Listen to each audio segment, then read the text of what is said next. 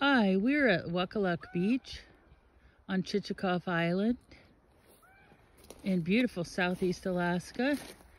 And my daughter Leah is going to show you how to pick oyster leaf plant, something that we harvest and enjoy in soups, stews, or stir fries. Hi, my name is Leah Moss. I'm going to show you how to harvest oyster leaf plants.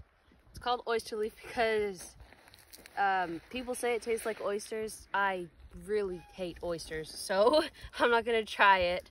My ancestors used to harvest this for centuries, and my mom and dad showed me how to pick it, so now I'm gonna show you.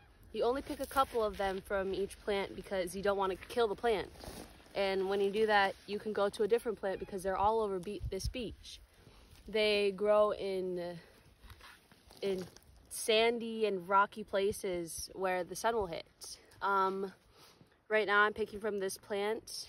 I can pick a few more because this plant is particularly large. So it's fine to pick a few from these. And then I'm going to move on. Okay, have a good day. We used to pick this one when we used to go out camping, and my father used to go jigging for halibut while we were walking the shorelines.